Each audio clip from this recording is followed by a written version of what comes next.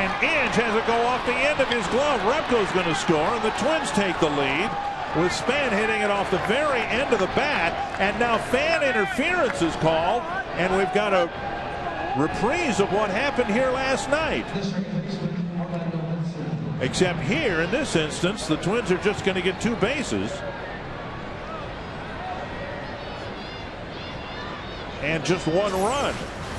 Again, it's the umpire's judgment right here, and you see the ball deflecting off an Inge as it heads toward the stands. The fan is going to reach over and get the ball, and the umpires will watch where Butera was. If Butera was on his way home,